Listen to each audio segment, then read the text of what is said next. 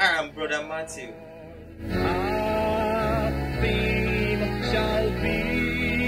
Thank you for tuning in once again. He will lift up Jesus ever.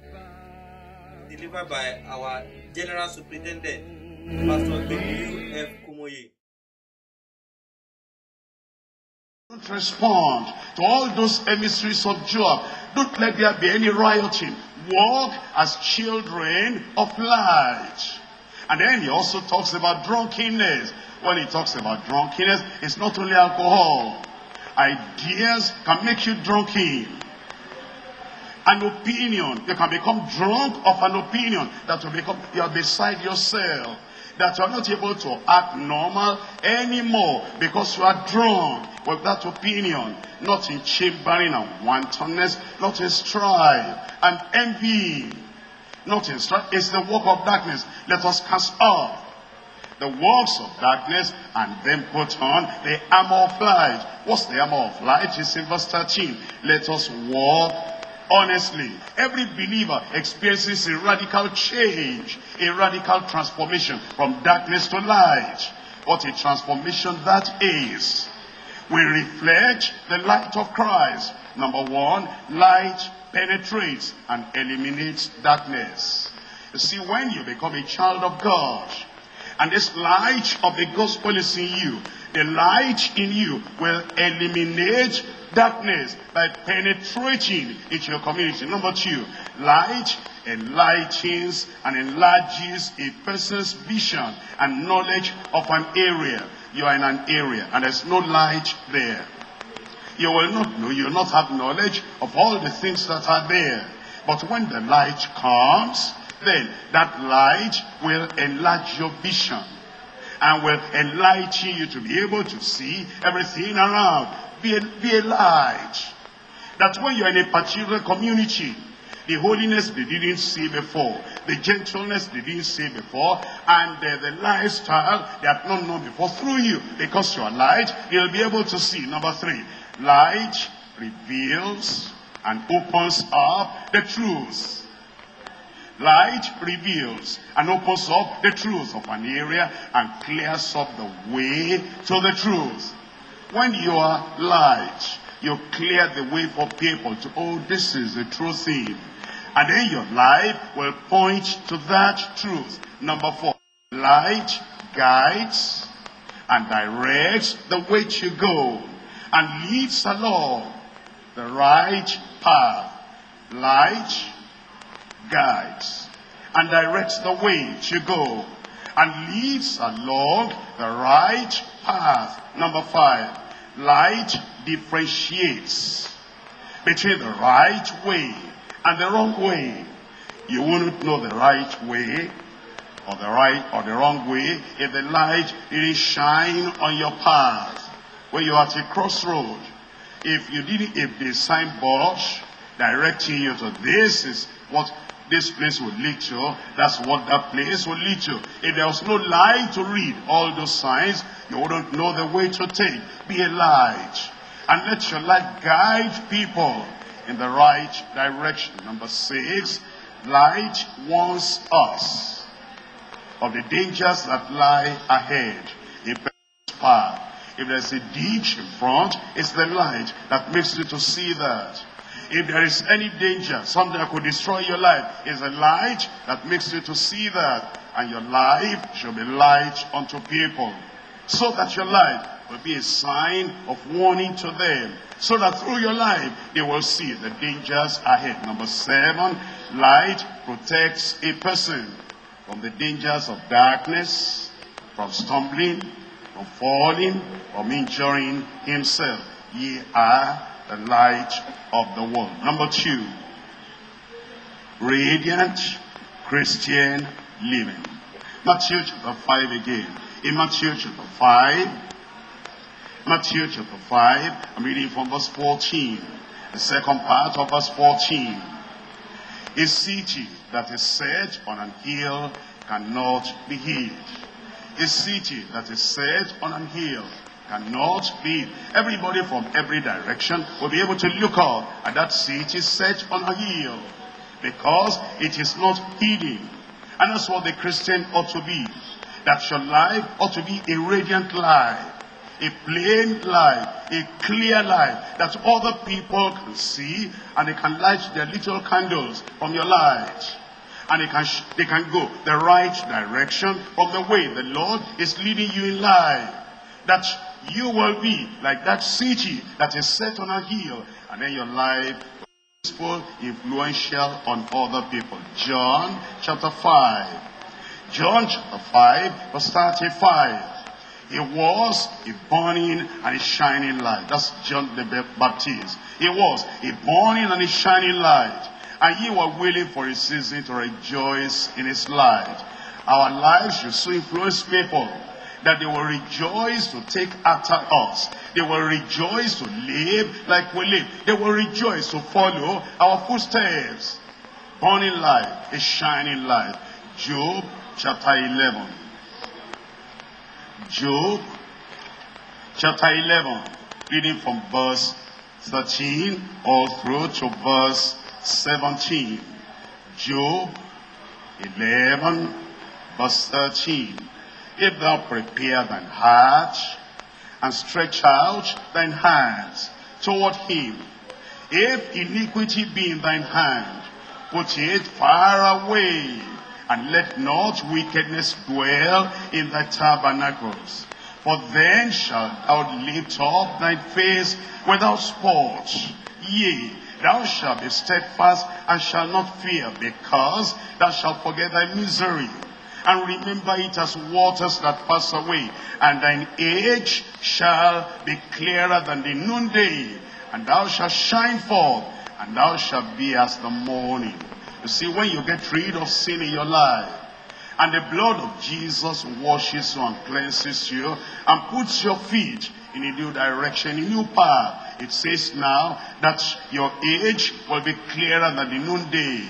That is the light shining in the midday. And thou shalt shine forth, and thou shalt be as the morning. I pray it will happen to you, that your life now will be lived for the light of the gospel. And that light of the gospel will influence other people around you. You'll be holding forth the word of life in Philippians chapter 2. Philippians chapter 2, verse 14. Philippians 2, verse 14. Do all things without murmurings and disputings. Do all things without murmurings and disputing. What does that mean? I'm sure you know what that means. Whatever you are doing in the church, you ask fellowship leader, do it without murmuring, do it without disputing, do it without debate, do it without fighting, do it without struggling. If you're in the children church section, do what you are doing without disputing, and without murmuring, and without debate, without struggling with the leadership in the church.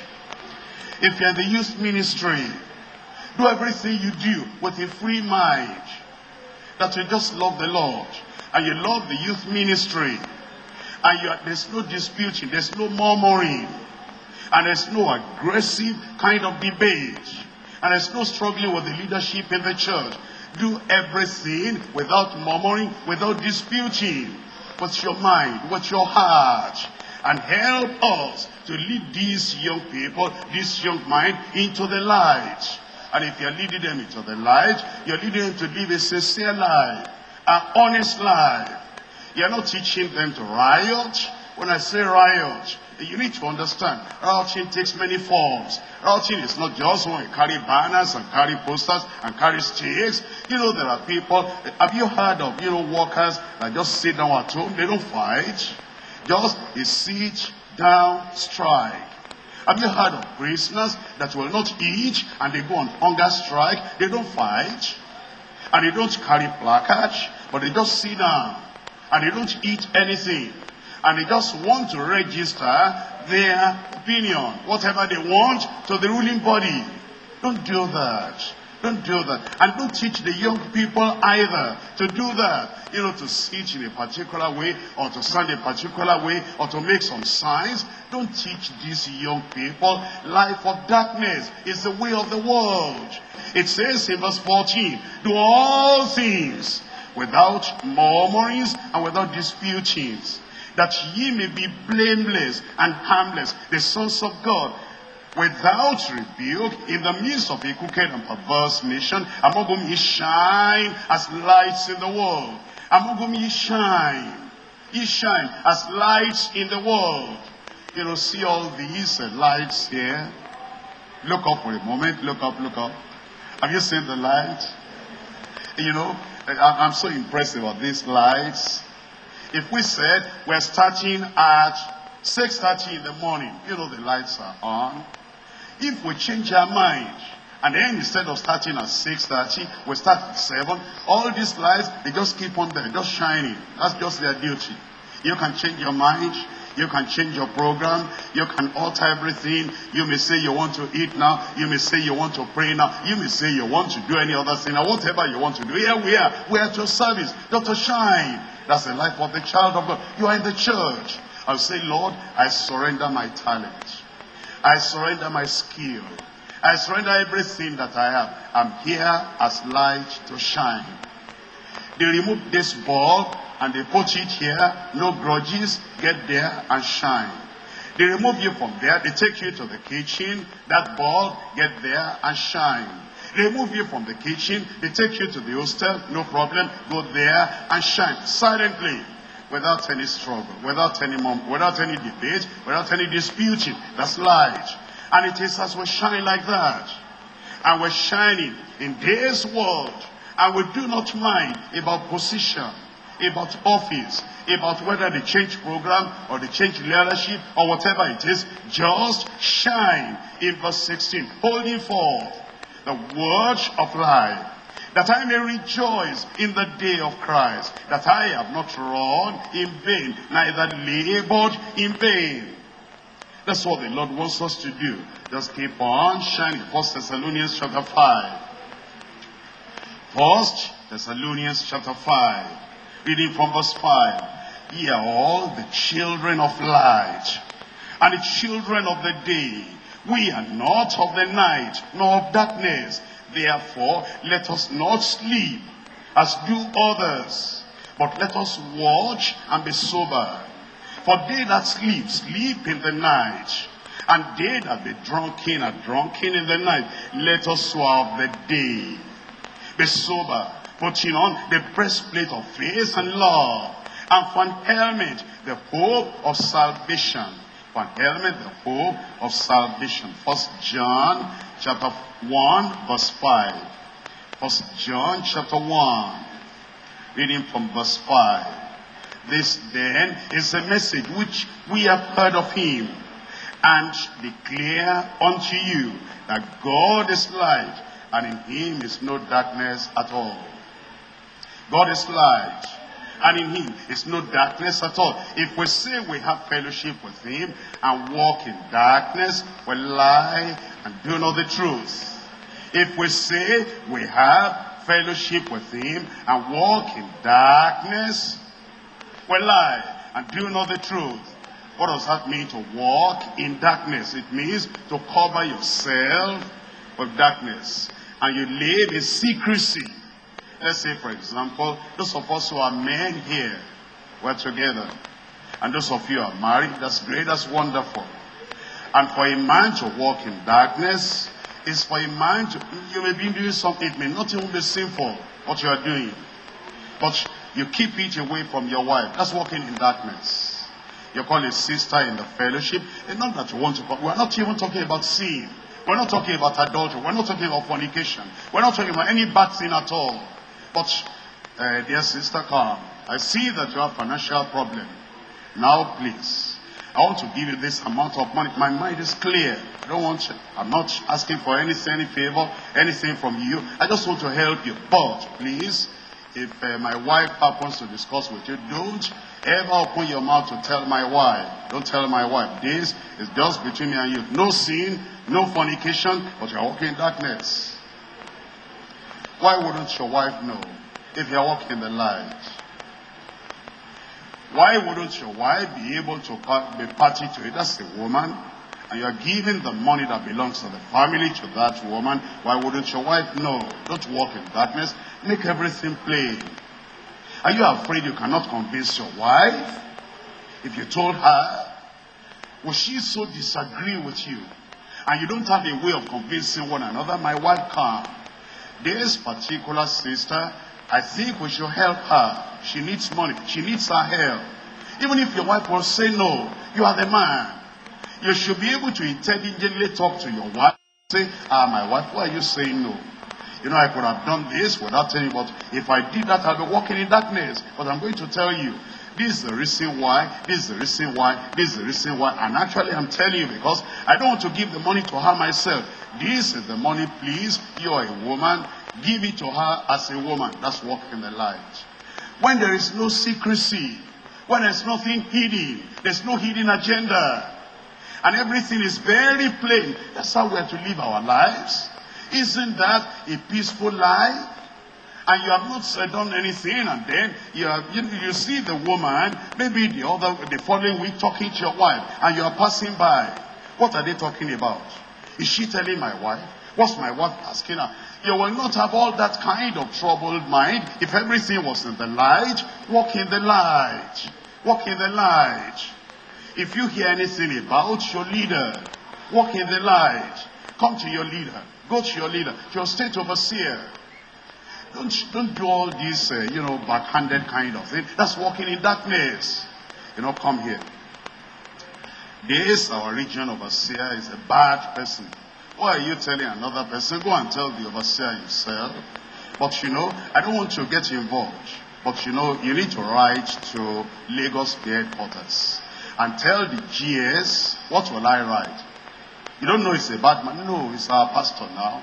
I enjoy his messages. In fact, the other day when he preached, I cried like a baby. And I saw the face of this, shut up. Cry like a baby how?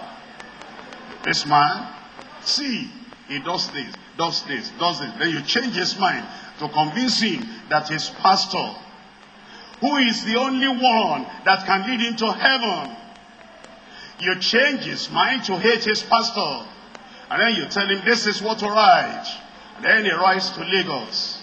And you stay at the background in the dark. And then you push the other people. They are the people to do the writing. You are walking in darkness. If you say you are in the light, walk in the light. If you know anything wrong, go to your overseer, go to your pastor and say, with all respect, sir, it looks like, you are forgetting our need. The way you are preaching nowadays, it's like, you are fighting with us and this and that. Lay it very plain before that overseer. That's walking in the light. And if you're going to write at all to Lagos, you will write, you will make a copy, you will not post it to your overseer, you will go directly to your state overseer or the regional overseer, pastor.